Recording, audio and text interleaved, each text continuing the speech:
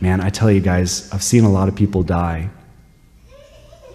And there's something about the way that people,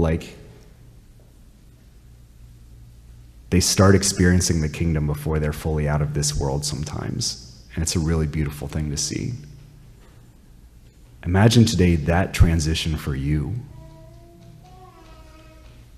Like the Lord says, you would do well to be attentive to the promise that you've already received.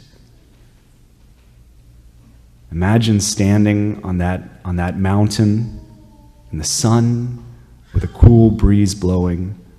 It's a very peaceful and calm mountain. And seeing all the glory of God. Imagine the moment that you will get to stand before the Lord and face him. Imagine the race as it's ending, and you will run it better. Imagine the victory that has been promised if you listen to him. Imagine the glory. Imagine the light. Imagine the prophecy.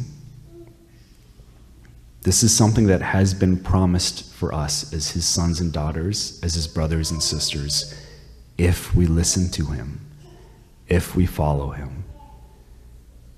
And we would do well today to be attentive to that promise and to run so as to win. Amen.